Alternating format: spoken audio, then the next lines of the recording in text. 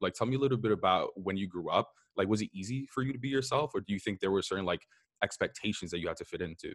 I love the question because I reflect on it a lot in that I think my professional career was definitely shaped by this in a way that maybe isn't as common for people because my parents are first gen and I was raised in an environment where my mom's a teacher, my dad's an optometrist, and they're very involved with the community.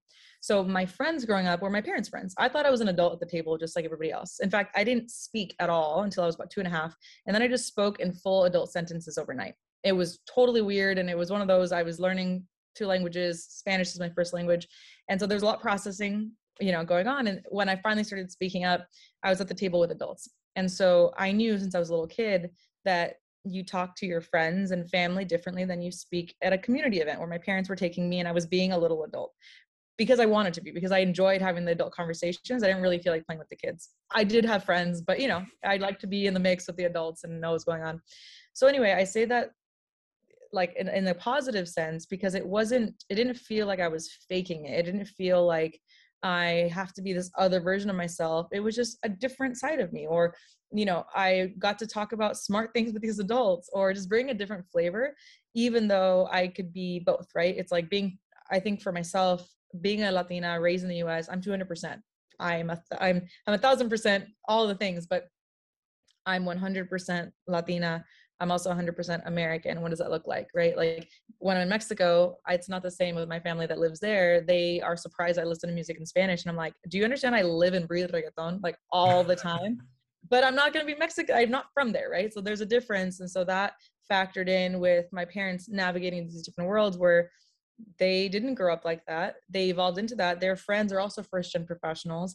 And so I often tell my friends, I'm like what your kids will be like, because I'm the next generation in many ways. And I think it's really cool to know how to navigate these environments, still be ourselves, know how to play with that volume dial, and sometimes code switch. Sometimes there's language I wouldn't use around my friends or professionals, like we have this whole, it's like either a toolkit or a whole art kit of ways we can paint our lives. And so anyway, so I was raised by two Mexican American parents. My dad was born in Mexico but moved when he was 4, and so he was raised here. And my mom and her parents were born in the US, even though my grandparents didn't speak English, like very much on the border until they came to California. So anyway, so that upbringing of deeply rooted in culture and community. My mom was big on always showing up, supporting in the community in all types of ways, either educational efforts, church things, political campaigns, marches, all of that. And yeah, it influenced my career a lot because it taught me what it means to show up for a community, know how to dress up or dress down, and know what it looks like.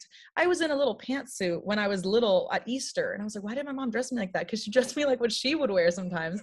And it was those things that it's like, that was weird. But now I understand because I can wear a pantsuit and it's not foreign to me because they raised me like this was normal, to be able to be in all these spaces and just pick from the wardrobe you want, pick from the colors you want to paint with, like I said. That's so interesting. So you feel like by the time you got to, corporate America or your career, you were ready because you were already mixing in so many of these environments. Yeah, I mean, I think about it, like when my friends, when I talk to them and they're first gen, they're going to raise their kids with that perspective, 100%. They're going to be like, why would I not teach you that I learned the ropes? I learned how the game works, that sometimes you need to wear certain outfits, sometimes you need to come correct or clean up or have this way of communicating. So my parents gifted me that, and that was really valuable. Ironically, though, I got to work and then I realized, oh, my cultural and community infused perspective is really valuable professionally. I had an executive that I was working with once tell me, thank your parents for teaching you Spanish, because that was exactly why I was working on this. So it was like my parents gifted me a lot of experience that taught me how to code switch and navigate things. I didn't know that's what it was. I just knew you act a certain way around certain people. That's it. But I also knew like my mom's side was way more lively, energetic. My dad's side is much more serious. So I already knew how to pivot in different ways. But yeah, I mean, in the corporate setting, it did definitely feel similar to things that I experienced growing up, but on a whole different level. Like I went to Harvard undergrad, nothing prepared me for that. The level of privilege I was around, like it was an insanely different experience than my upbringing, but it was like, oh, when I turn it on with my parents' community events or whatever, now it's that all the time. Or at a corporate table, it's that times 10 even more. So I can't say that, I don't know if anyone can say that they were raised in like a Latin household that prepared them for corporate America. I don't know if that exists, but it wasn't as foreign because I knew like them, they had to figure it out. What was that shock, potentially culture shock, or the difference when you went to Harvard? Because you were around like older people, quote unquote professionals. Was it just, you said, a difference in the upbringing? I went to public school. I was around a lot of people that looked like me, different types, right? Like my high school was 93% Mexican at the time. And now the numbers may have shifted, but I'm a very much Latin environment. My city wasn't that Latino, but the school was.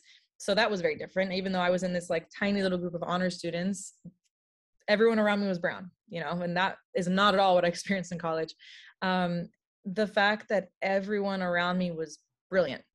Like everyone was super smart, and now we're all around each other, which means now you realize, oh, I don't know a lot. Like I've been like, I have to catch up. Like my 3 years in college, my last 3 years, I spent the time trying to make up for my GPA my first year. And I was just so happy I didn't get kicked out because it was so hard for me. So there was a lot of difference in like, oh, I went to college with people who had tutors and went to boarding school, and these things that I just didn't even realize people did, that were accessible to them in a very different way.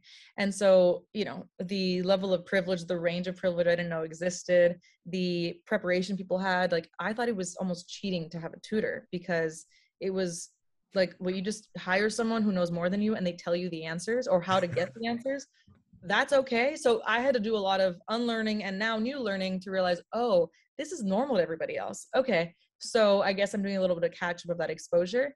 But like I said, there was some level of familiarity, like of my parents' events and things that they took me to that didn't shock me in terms of the performance and showing up. What was different was how to do the work behind the scenes.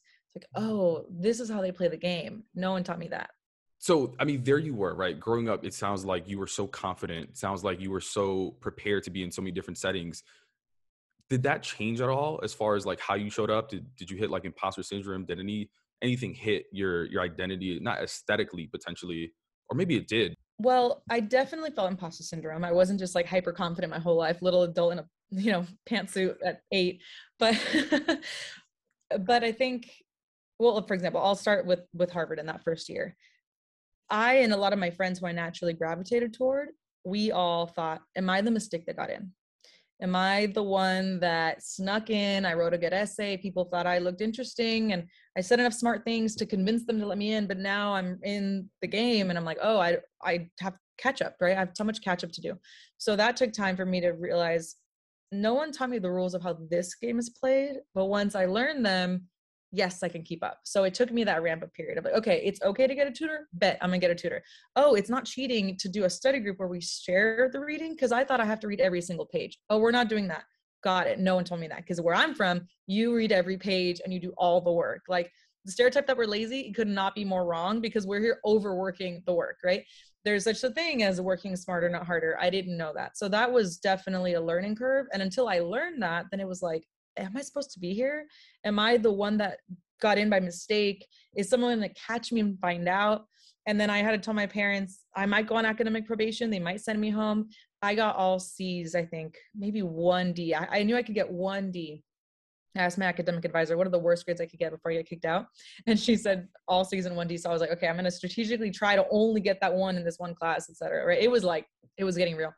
And my parents asked about my grades and I told them, and in private, my dad asked my mom, should we be proud of her for these grades? And my mom's like, yeah, she didn't get kicked out. Like we had to reset expectations completely because it was a whole new league that I wasn't in before. So that's college, right? Eventually I caught up. Eventually I got a job. I interned at Google. Prior to that, I interned at Target. Things worked out, but I had to learn new rules of the game. Then at Google, I got there before diversity was really trendy. It wasn't something people were talking about. So I didn't expect to see people that look like me at the company. I didn't expect to see people that look like anyone in my family at the company. It just was, I'm here to do my job. And it's not really here for activities and cultural. I'm not here to like find my identity. I know who I am. I know I'm a Latina. I don't need the company to remind me that I'm a Latina and that it's okay to be. But I definitely still felt like fish out of water. So I'm the first in my family to go, let me start backwards. I'm the first in my family to leave the state for college. I'm the first in my family to go to an Ivy League school. So I'm not first gen, but there's so many other firsts that like the leagues kept getting tougher and more involved. And so first in my family to get a corporate job, first in my family to work in tech. So I benefited from the preparation my parents could have given me with what they knew. But after a certain extent, it was like, Papi, I'm in another league now. Like, who do I ask? Right. So mentorship was really important to me, of course, finding people who had been through it. Maybe couldn't relate completely, but just a sounding board, someone to lean on for help, for advice. So anyway, so at the beginning, I was just trying to find my way and find a way to distinguish myself in terms of the work I was doing, right? Make sure I'm being successful in what I think success looks like. I showed up and I'm like, I think this is how you do this. And then on top of that, how do I carve out a career that is interesting to me? So I had 5 roles at Google I created 4 from scratch, completely created new roles, new teams. And that's not common, but I was able to do that because I realized, okay, there's gaps, there's problems I think I can uniquely solve. Let me figure out how is this done? How do I add my unique sauce, my sazon to it, and then create an opportunity, namely around multicultural things. Obviously, that's my background in developing the multicultural marketing team at Google and every role prior to that. So anyway, so imposter syndrome was real. Like I said, I was the either only woman at the table or only woman of color or the only Latina or the youngest, all these things at the table all the time. And what shifted for me was when I realized, I think I was just really present to the fact that we were at a table having a conversation about how to support small businesses. And I just assumed that everyone knew what they were doing. We always give the benefit of the doubt that everyone at the table knows what they're doing. And I started listening a little more closely and I was like, what small business owner would do this? Who has time to check their analytics and do X, Y, Z, these very nice, beautiful things that these corporations want a consumer or a small business owner to do? And there was nothing wrong, right? It made sense. It made sense that these are tools that could help a small business grow and all that. But my family and I have a tequila company. I know what it's like to bootstrap a small business. We did it all from the ground up. And I'm looking at these strategies thinking, I wouldn't do this. My dad wouldn't do this. I don't know what small business owner has the time, unless you can afford an intern to specialize in understanding analytics. It's not going to happen. And so it hit me that maybe people at the table had never experienced this before, any of this. Maybe they didn't know what it's like to be a small business owner. So I felt very bold and very brave, and I had to just channel my eagle powers, whatever, just like really get in the zone and speak up, even though it was scary at the time, because I thought I might be wrong, right? Maybe they know exactly what's going on. I'm trying to learn the rules of how this works. And they say everyone should have a voice, but you don't want to look like the dumb person who actually said something. So I asked, has anyone here owned a small business? And no one raised their hand. And so that was like, all right, data point, cool. I said, well, I have a small business and I try to make it a positive. My family and I have a small business. I'm from a community with a lot of small businesses. And I think it'd be very far-fetched, not these words more or less, but it's kind of hard to believe that any small business would do this. Imagine me saying in the most nice corporate language I could possibly muster up to convince them, and then just let them know that's not what they need. What they need is money in the bank. They need customers. These are all nice to have. So I just kind of gave them that perspective of what's realistic for a small business to do. And then I realized my lived experience is my expertise. I'm the expert of my own experience, and no one can take that from me. And not only do I get to own that, but when no one else at the table has it, now I'm the best value add at the table. So I turned my I'm from a small town with a small business into I have a lot of experience in exactly who you're trying to reach. So I'm the target consumer as a business owner. It's B2B marketing, but ultimately you're trying to reach me. And so that shifted everything for me. In that moment, I realized I have the most relevant experience at the table. I may not have run ads before to run a marketing campaign. I may not know how to do a creative brief with an agency yet, things I learned later, but I do know what it's like to be a small business owner. And I think that we're often not encouraged to remember our lived experience can guide so much of our work if we tie it back to remembering we're consumers, our family members, our neighbors, our block full of consumers that these companies want to reach. Can we make that relevant to the company, but translating it or making sure we're delivering it in a way that reaches them. And I told myself a long time ago, don't get mad, get strategic. I could have been mad, like, why are they doing this? Why aren't they reaching us? Da, da, da. And instead I was like, this is an opportunity for me to lean into this and get to own my experience. And now I'm the go-to person for all things multicultural, small business, et cetera, because how many other people at the table had actually had that experience before? I love that. Being an expert in your own experience. I mean, it makes so much sense.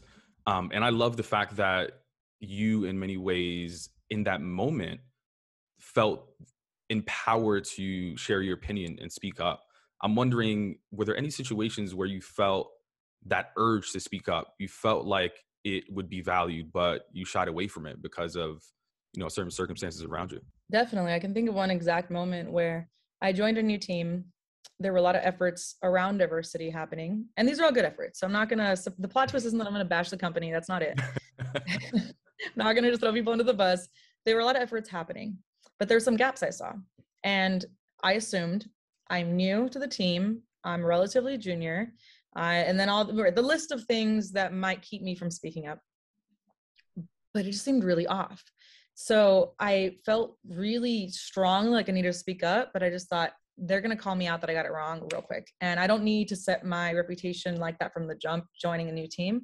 So I wrote a note to my boss and slid it to him. And I said, what about X? Just, he might know. Like, my point being, reach out to someone you trust who will tell you what's really going on before just calling it out. Because there are moments when I would just get on the mic, but in this case, I didn't feel empowered to do that because I thought, I don't know if I know enough. My reputation's on the line. I don't want to embarrass myself. Let me just start with like one little question to someone I trust. And he said, no, basically, no, those things are not being done. And he said, say something. And I said, I have more questions first. And I think part of it was, could people around me have done a better job of making sure any question feels valid and we support you no matter what? Yeah, but no one was saying those things. They're going along as they would. And so I think it doesn't sound like a really terrible moment. It doesn't sound traumatic necessarily, but it was an example to me of feeling almost trapped, where I'm like, I really feel the urge to say something. I don't know if this is the time for it. Maybe they said it 20 minutes ago and I missed it. Now I'm doubting, have I been present? Have I been listening? Yes, I've been listening. Yes, I've been present. That's why I noticed this. But people are so quick to point, they're quick to throw a jab back. Often it's like you say something and they catch you slipping. I thought maybe I'm slipping and they're going to call me out for it. And so of course it ends up unpacking this whole thing. There's a lot of missed opportunities. I ended up doing a lot of that work and it was good. It was an opportunity for me to lean in, but those moments happen often. That's one tiny example where, we can talk on microaggressions. It's just something a little different, but like you could have said something but didn't because it was just so many little things over and over again. But in that moment, I think that if I could give myself the advice then, I'd probably would say you did the right thing because you didn't know the context of who was there. And it wasn't, you did the right thing. And at least speaking up a little bit with someone that you trusted. You didn't stay quiet completely, but there's been other moments when, I can't think of one particular example, but plenty fleeting memories come to mind when it just wasn't the time. Or I thought, even if I say something, they may not get it or they may not care. So I think those moments happen often. I think what's challenging is when they keep building up and then you're like, do I even have a voice? So to me, it's like, am I willing to turn down the volume a little bit and ask someone, kind of whisper, hey, psst, psst, what's the deal with this? In order to later say it, have a stronger stance, and then not feel so scared to speak up when it matters. Yeah. I mean, in many ways, I think sometimes we need that permission, whether it be like a nonverbal cue or like physically sliding a note across and be like, hey, is this okay? Right. Yeah. But I think it comes both ways, at least in my experience, right? Like, I don't want to talk for you, but there's that voice in my head, which sounds like you have a similar voice in your head that says, yo, maybe you shouldn't say that. And for me, at least, what I think I put the pressure on myself. Like, no one has told me this, right? But I put the pressure on myself that says, this is obviously a story I make up, but I'm like, fuck, no one around me is Latino. So if I say something dumb, then they're never going to hire another Latino. Like, I'm representing everyone that's going to come after me. Right. And that may be a true story, but it's a made up story that I tell myself. But in addition, like, to your point, like, there are actual voices outside of the ones in our head, coworkers, colleagues, other, managers, et cetera, in the form of microaggressions that in many ways tell us that we are not good enough. Right. So I think those thoughts are valid. And yeah, I mean, when it comes to microaggressions, I think that's a valid point as well, because there are so many things that happen that a lot of these experiences often go untold as well, which is one of the reasons why I wanted to start this podcast, because a lot of our experiences, at least that I've seen, I think they often are told anonymously, right? On places like Glassdoor, on Medium. And I understand why, out of fear. There was actually a guest on my podcast that wanted to remain anonymous because he wanted to share an experience based on where he currently worked. And he wanted to stay there for a long time. He wasn't planning on leaving. And he didn't want his coworkers to hear his own experience. It's not like he was calling anyone out, didn't call anyone by name, etc. But I even had to like bleep out where he worked, right? But those experiences are real. I mean, I could share a bunch, but what about you? Did you ever have Yeah. some of those experiences as well? Yeah. I mean, one microaggression that comes to mind easily is once I was sitting in a cafe at work, and I was on my laptop, on my corporate laptop, dressed up for work. I wasn't in shorts and a t-shirt or something. I was dressed in what I think is appropriate, kind of business casual. And You there were got a two women, pantsuit. You got a pantsuit right, on. every day. I sleep in them. I don't know if you guys know, there's a whole line of pajamas. But yeah, my pantsuits. That's a venture I should start. Anyway, so there's two women next to me. I barely even noticed they were there. And then one of them says, "Excuse me, do you work here?" And I was like, "Yeah," thinking, how can I help you? Right? In my mind, I'm just here. Yeah, sure. What do you need? And she said, "Oh, just checking, it's a confidential conversation. Just want to make sure. And I was like, right. And then I just kept going and I was like, oh my God, I was back on my computer and I just sat there and I thought, you didn't trust that I would keep something confidential. Like I may not belong here. I maybe shouldn't be sitting at this table where I could sit anywhere in the office. And it was just really interesting to think that someone had to just double check to make sure that they felt safe to share whatever big secret they needed to talk about. And maybe it was client work. Who knows? It could have been anything. You can make that seem not loaded, like, oh, maybe she wasn't sure if you are an external client who happens to be there for the day. People can wrap all kinds of cute excuses and parameters on this, but what matters is how it makes us feel. And it made me feel like, oh, I made you feel like you might be unsafe or you can't trust me. I don't look like I belong here. You're reminding me of that. And now I just feel weird sitting here. So I got up and left. I didn't need to. I didn't speak up and say, actually, lady, here's my badge and where I went to school and da da da. No, I didn't do any of that. And when you sit there and you're like, I could have said all these things. I didn't say anything. I got up and left and just thought, you know what? It's a moment. Oh, well, it happens. But again, the point of a microaggression is that it's like death by 1,000 needles or whatever, the 1,000 cuts. Like it's when those add up. Like I would get badged all the time. And this isn't specific to any one company. I know that when I'm Yeah. saying it resonates, right? Like I don't have any interest in bashing one company because a lot of the experience is not unique to that one employer. It's like I can connect with friends across so many companies about these experiences when we're just othered still. We're not overly represented. And so, yeah, people ask for my badge all the time. And I'm like, you only asked me in a line full of people. Okay, that's reality that you think is appropriate. Am I going to go on a rampage and tell everyone stop badging me and draw more attention to myself in a negative sense? No, but it's a frustration that I haven't forgotten, but I choose to let it go. Yeah. The other side of what you were talking about, though, in terms of speaking up, there were moments where I was much more bold about things. I was bold when I felt like it really was going to be heard, because what I hate is wasting effort and energy. So, for example, this is when I was, very bold and still relatively young in my career, but I knew what I was doing made sense because I'd been gathering data points.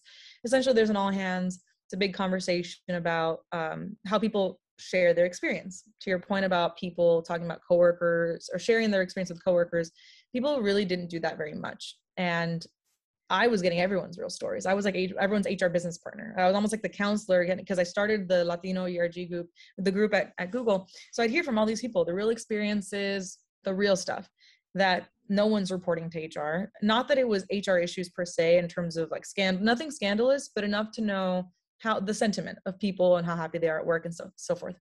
And so what I brought up on the microphone in front of all of HR with the SVP of all of people operations in front of me, I said, I would really recommend reconsidering how you gather your data on assessment of the sentiment of employees, because I represent a community that doesn't trust surveys, because a lot of us come from countries where you don't say your real opinions for a number of reasons across more than one country. Also, people don't trust it's really anonymous. Many of us are first in different ways. And so our family, first of all, we're here representing for our families, and many of us have commitments, financial commitments to our families. So we can't jeopardize our work just to feel heard. That's real cute when you have bills to pay. And not only that, but It's so true. if we tell our families, oh, I'm so upset, my manager doesn't make me feel supported, and they're like, you have a job, and in this case, they paid you, what do you have to complain about? So I don't think it's healthy for us to still, oh my God, feel so grateful that we had an opportunity. I don't think that's fair. but we let a lot go under the rug. We let a lot just get dismissed because our families give us a lot of perspective. They didn't work this hard for us to have these opportunities and then complain about it. It's hard to unlearn that. But I brought up the point about measurement. How are you gathering this information? My background's in sociology. I know about quantitative versus qualitative data. So I said, I would really encourage you to do more focus groups, have conversations with people, because you'll learn a lot. It may not be that we're all miserable. That may not be the answer, but you can learn a lot of really great information that you're not capturing if everyone's trying to give the right answer. That is a complex in research and data collection where everyone's trying to get an A, try to get the right answer. That's not what you're asking. They're not saying aspirationally, what do you think of this company? It's, you want your honest, candid feedback. And so unless it's designed in a way to get that information, you're not going to get it. So anyway, it sparked a whole like redesign. And at first they were hesitant to do it, but eventually they did. And so credit to the people who finally got it done. It took many years for this to change, but it was bold. I got on the mic. Like I said, it was relatively early in my career. I brought this up, but it was only because I knew how they're doing the study now. I knew I'm getting a whole lot of info from people who are not sharing this with anyone. So it felt like I have the case for saying something. I de-risked my, big moment by knowing what I'm talking about. It wasn't one or two people, it was many people. And I felt like I had something like a strong case to build on. And people didn't want to hear it necessarily, but it made change that needed to happen. And so I think that my parents have always encouraged me to speak up, but it's like, you better come correct. Have your data points or have your anecdotes, have your story to explain it. Because if you just sound mad and you don't have any examples to point to and no one's co-signing with you and you're out there on your own and it's hard to really believe the case, then is that going to go anywhere? And did I just instead embarrass myself because I wanted to try to say something and do something good? So I try to keep a high bar for speaking up. Make sure you come correct. I love that. No, it's not you. I mean, you sound like a journalist. Like you need to have point A, B, and C. You need to have this whole thesis done. This No, has to be bulletproof. I appreciate that. That makes sense. It is interesting too. When you were talking about some of the not so comfortable experiences that you had microaggression wise, it just made me think about like till this day I'm insecure about my PowerPoints because this coworker one day told me, I'm laughing about it because that's how I deal with things, but Yeah. I'm like, she was like, do I laugh with you? she was like, oh, can you fix that slide? That slide looks ghetto. I was like, Oh, hell no. yeah. So till this day, I'm like very insecure about my PowerPoints. And I It's just just like not right. Like, that's just not the aesthetically, word visually. you use.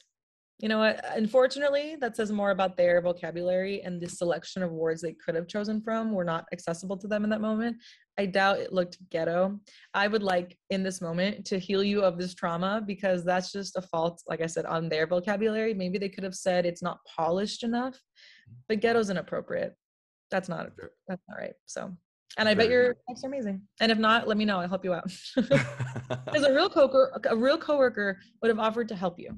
A real coworker would have said, "Hey, see this? What if something to consider? Change this font or adjust this, whatever, and help you learn instead of made you feel shame about it."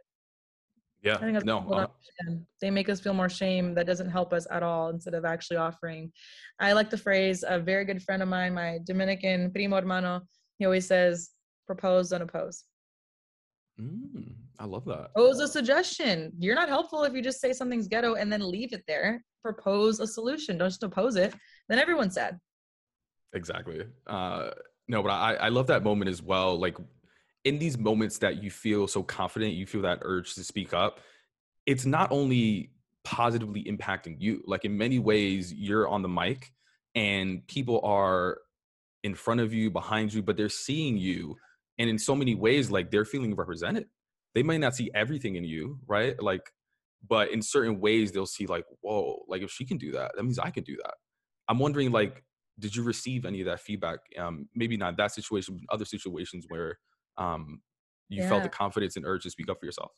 Oof. Well, there's moments when I've spoken up for myself. There's also moments when I've had the opportunity to speak about my work. Like I got to speak up and flex and represent.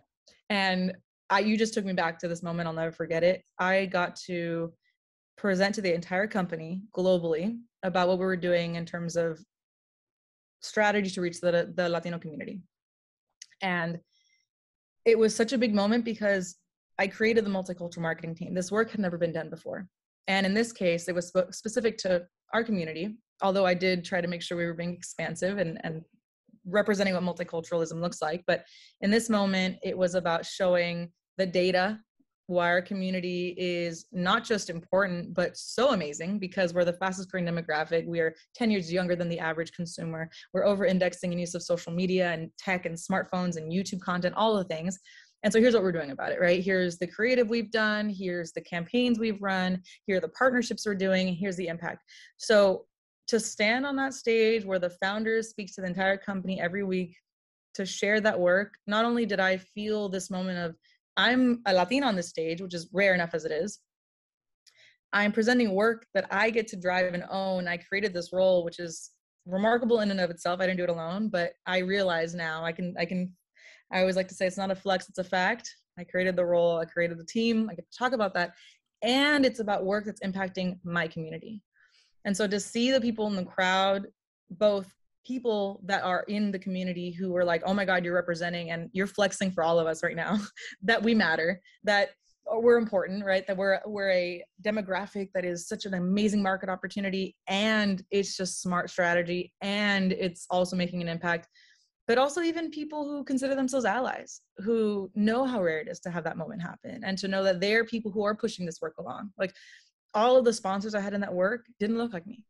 And they were bought in though. They knew the opportunity, they were excited for me. And so I had this like magic moment, feeling like I'm representing for all of us, the people that may never have a chance to be on that stage and may not be at the company yet, the people who are there, who dream of doing this type of work, and the people who helped me do it, who didn't even know what it feels like to have this relate to their own lived experience or their families, but they're like, she's on one, let's push this forward because it just makes sense for everyone. It's a smart strategy. So that was a really big one for me. And I saw a picture of that recently, and I thought, like, you know, working in a corporate setting isn't always all glam and whatever, Forbes articles, cool.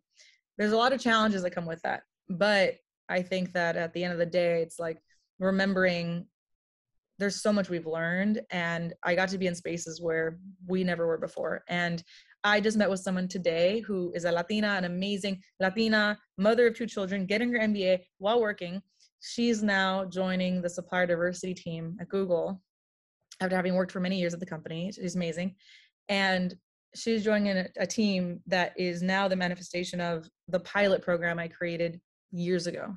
And I'm not taking credit from that as much as to say, when I did that work, I believed that someone one day would run with it and own it, and that it would outlive my time at the company. So when I left Google after 10 years, we had created 15 full-time roles dedicated to multicultural in some capacity across the company, either new roles or giving a slant to an existing role, making it focus on multicultural or Latin, et cetera. And this is now, as far as I know, role 16. And to think that I left a year ago and this work continues, that means a lot to me. And so she's now speaking up because the role has to do with helping get diverse small businesses into Google's supply chain as vendors and so forth. I'm like, that's what matters to me, is that if I spoke up, that 1, it was heard, 2, it created opportunity for somebody else, and 3, that now she gets to keep having that conversation even if I'm not in the room anymore. That is impact. That is impact. Like, yeah, I mean, the fact that you're not even working there anymore, and sort of what you've created and built is still not only there, but thriving and growing and creating more opportunities. I mean, there should be like a Economist article just like on your. Well, speaking of The Economist and economic impact, a friend of mine, and when I say these things, I'm giving the people the credit. I'm going to make sure that the story is told in a true way, which is we piloted this together. I asked them, hey, Danny, for example, what are you passionate about? And he said, startups. I said, cool, help me with some partnerships around startups for Latinos years ago, actually in 2011. And 10 years later, not only is he working on Google for Entrepreneurs, he just got to announce that there is a $7 million commitment to fund Latin-founded startups. And I didn't do that work, but he was in the room, he was at the table, he kept pushing even after I left. But I remember when it was just the 2 of us at the table saying, let's do something about Latinos who are creating their own companies. So it's not me to say, I did that, you need to give me credit, but I know the story. And I want to give him credit for making that happy, magical ending happen. It took a lot of work to get there. I love that. And I do want to touch on some of the work that you're doing now, because Sure.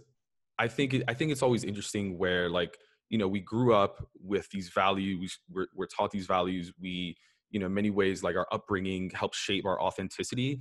Like what I've gathered from this is that you are confident, bold, very methodical as well. But like in certain instances, right, potentially new environments, you know, we're challenged in our values and our authenticity. We're like, ooh, maybe I should like shy away a little bit until I gain the confidence.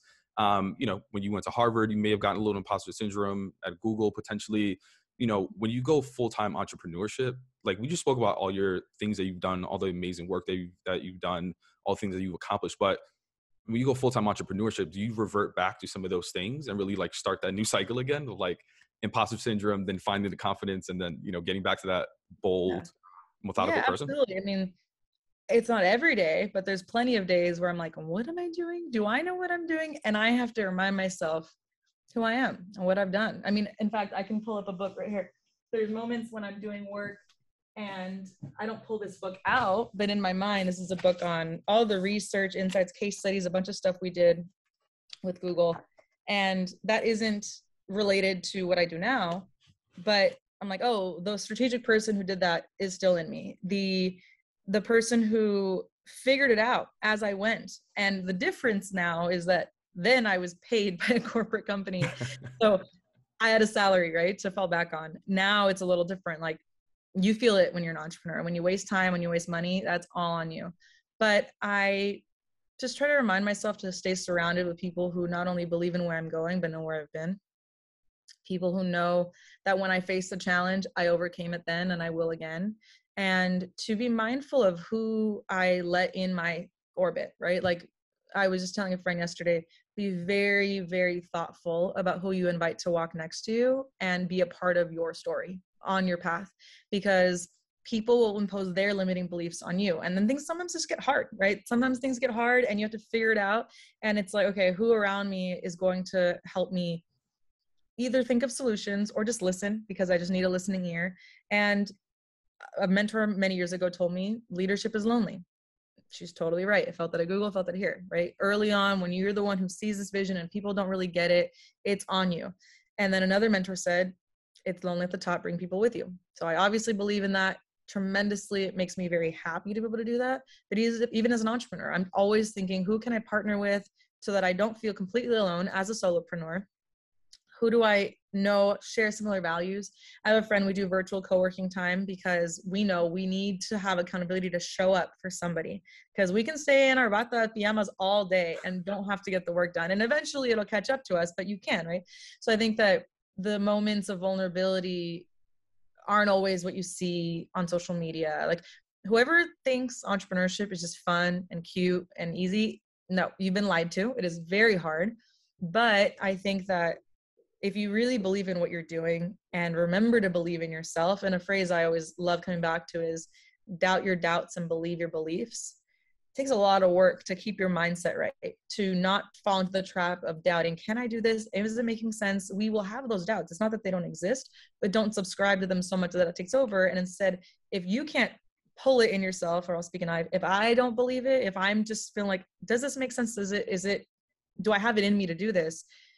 Then I reach out to the people who know that I can and remind me that. And I think we attract mirrors, right? We find people who mirror back to us where we are with things, how we feel about things. And I'm really grateful to the people who keep showing up, even when I'm still figuring. I always say I'm building the plane as we fly it. I may not have all the answers, but I'm going to figure it out. And taking that plunge it's exhilarating, it's exhausting, it's exciting, but knowing that imposter syndrome is real and it will come again, but having sort of a toolkit of things to fall back on and just remembering where you've been and who you are. No, those are great reminders to have. I don't necessarily have a book with stats, but what I do is all the positive messages that I get, I take a screenshot and put it in this folder in my phone. So whenever I'm having a really rough day, whether it be sad, etc., I just go in there and it's a message saying, you know, thank you for the platform you've created, etc. Like all these positive messages, and I'm just like, that's why I'm doing this. You know, it's sort of like just those positive affirmations and reminders that you need. I have a Google Doc with all of years of positive things people have said. So same. I love that you have that. Not a lot of people do. I think a lot of people actually think it's almost weird or not appropriate or something. I'm like, why can't you have a hype folder, a hype doc, whatever? I call it great moments. And because sometimes you forget, because we will remember the failures more than the wins. We'll remember all the times that we didn't quite make the mark instead of the times where we crushed it and maybe we didn't think it was success, but it meant something to somebody. That's what's powerful. And I think that's what can give us the light again to keep charging forward, charging or flowing, whatever it is. Yeah. No, that makes sense. Yeah, I agree with that. It's funny. I mean, we have a whole conversation about entrepreneurship. I'm not a full-time entrepreneur, sort of, still have the full-time job, but working on the side business. But this journey has helped me gain so much more respect for entrepreneurs. Not that I did it in the past, but I went into it so cocky.